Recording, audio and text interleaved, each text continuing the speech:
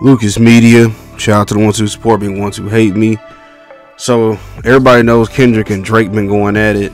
Rick Ross has been going at Drake as well. Sneak dissing. Well, not even sneak dissing, it's flat out dissing him. And came out with a diss track. And now it came to where the game started at first he was sneak dissing Rick Ross, and then he dropped the song Freeway's Revenge, going at Ross, calling him everybody knows Ross is a former cop, and y'all remember Rick Ross, Ricky Ross the boss, Triller, but now it's a problem. I listened to the record. It's a pretty cool record. He switched the beat up. He had some hot bars on there.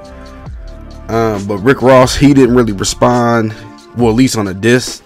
He made a video basically saying, y'all mad, y'all need to eat. And here's my thing when it comes to all of this. I don't care about none of this as long as it stays on tracks. Even when it comes to Drake and Kendrick, and I'll make a separate video about that.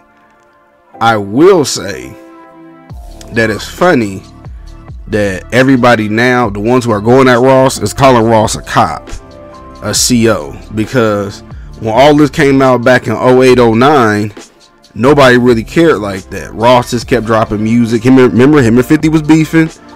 50 exposed him on it.